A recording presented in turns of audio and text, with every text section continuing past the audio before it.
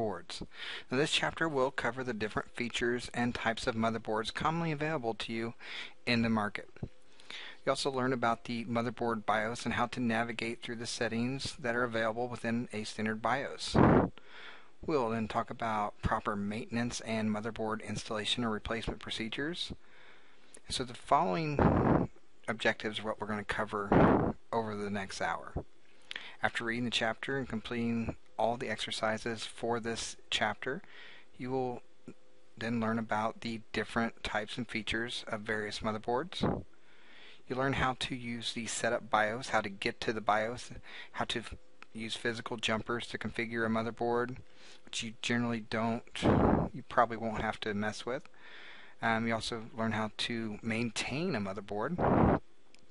And lastly, how to select, install, and replace a motherboard if necessary. And we talked about the reasons why you would have to replace a motherboard or install one a few chapters ago. So let's go ahead and jump into the chapter now. Now, of all the parts of your computer, the motherboard is definitely the most complicated computer component. This is one of the first items considered when building a computer for yourself, if you choose to do this. And if you choose to build one, consider the following when purchasing a motherboard. What type of form factor are you using? What about the processor socket and the chipset you want to use? The buses and the number of bus slots that are available, and other types of connectors and slots and ports that are available that you want to be able to use on your computer. You know, whether it's video or, you know, do you have enough? Are you going to have enough USB ports? Think about all of this prior to purchasing a motherboard when you want to build your own computer. Remember, your motherboard connects everything together. Now, determine the motherboard size, the features, if it's compatible with the power supply you want to use, the case that you want to use, what processors you want to use. All this information has to come into effect. Then there's several different form factors, several different types of motherboards. The most popular, of course, is the ATX. This is the most common. There's also micro ATX, mini ATX, ITX, BTX, all kinds that are out there. The mini ITX is smaller than the micro ATX. It's also known as ITX. Here's an example of a mini ITX motherboard that I just talked about.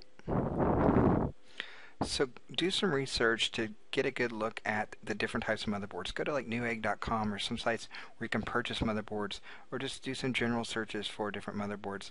There's so many different types, and you need to know some of the different information about the motherboard, such as, you know, what size is a form factor, you know, do a little description, you know, is this one smaller than this one? Kind of know those dimensions. And you can see here we have a lot of different form factors available to us. You got the specifications here, a little bit of information about them.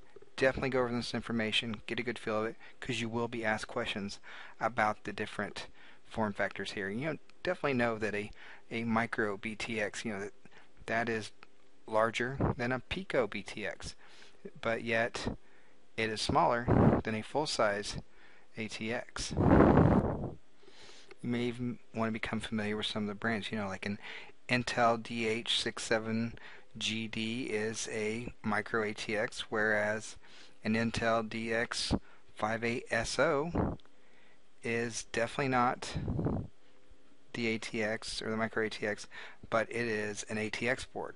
So note, as you kind of look at them, get a feel of what's a micro ATX, what's a mini ATX, what's an ATX, and so on and so forth. Now, another important feature of a motherboard is the processor socket. Now, the processor socket and the chipset determine the processor a board can fully support. A socket for a personal computer is designed to hold either an Intel or an AMD processor. Some of the older ones were installed on the motherboard in a long, narrow slot, but those processors today we find use sockets. Make sure you look at the list for the different types of sockets, because this is something you will definitely see on your 801 exam. You know that Intel makes the Itanium processors, and we just know those as the i3, i5, i7, and so on and so forth, and the Xeon processors. And these are primarily designed for server use. Definitely look at figures that describe the different Intel socket names and get a feeling for their processor family. The description and uh, how many pins are in the sockets, what type of socket it is, the names of them. Some of them are interchangeable, such as an LGA 775, or you could call that a socket T. Same way with its predecessor, the LGA 771, which could also be called a socket 3. Get a good feeling of these, and especially as the more current ones you're probably going to work with are going to have the Intellium processors. So you're going to want to know all about the sockets that can contain those type of processor chips. The processor family of the Core 2 Duos were out for a long time. You'll probably still run into computers with the Core 2 Duo processors on them for the next several years because they are a very solid processor. So know that you could run into 2 or 3 different Intel sockets for these processors. Now, sockets and processors use different methods to make contacts between them. And here's some of those that you want to make sure that you're fully aware of. The pin grid array, or PGA socket, has holes aligned in uniform rows around the socket to receive the pins on the bottom of the processor. Then we have the land grid array, or the LGA. Now this uses pads rather than pins. Examples of these you definitely want to know about are the LGA 775 and the LGA 1366. And when we were talking about the PGA sockets, a lot of those delicate pins on the processors were easily bent as the processors were installed in the socket. So definitely know the difference between the pin grid array and the land grid array here. Know where your levers are at, such as with the land grid array, the LGA 775 socket, for example. That has 775 pins, and the socket lever and the top open.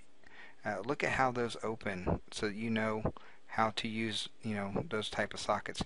Always look for those socket levers used to open and close your socket.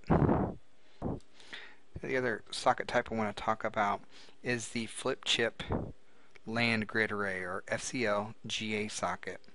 In this processor package, the chip is flipped over so that the top of the chip is on the bottom and makes contact with the socket.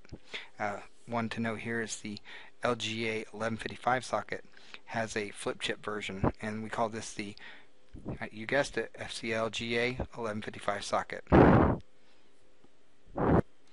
Another type that we have is the staggered pin grid array, the SPGA socket. And this socket has pins that are staggered over the socket to squeeze more pins into a much smaller space. And then lastly, we have the ball grid array, or BGA connection. It's not really a socket. The processor is soldered to the motherboard. So whenever you buy the motherboard, you're buying this as a unit that includes the processor. And you'll see this sometimes in lower end computers or even home theater where they're using like a mini ITX motherboard.